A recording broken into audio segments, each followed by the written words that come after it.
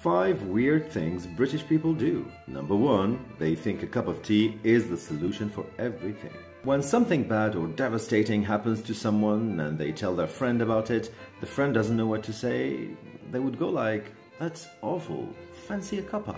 Number 2, way. When someone smashes a glass in a pub, the whole pub should shout, way. Number 3, calling the caterpillar cake. I love this one. It's a chocolate cake with a caterpillar face, and if it's your birthday at school, your parents would buy you Colin the caterpillar cake. It's very easy to slice, and if it's your birthday, you get to eat the face. Number 4, they have a TV show of people watching TV shows. It's one of the most popular TV shows in Britain about people watching TV shows, and I love it. It's called Gogglebox. Families are filmed watching TV and the highlights are compiled. You can hear loads of funny and witty remarks. And number 5, carpets in bathrooms. Not everyone does that, but some people still have carpets in bathrooms. Not very convenient when you have an overflow situation.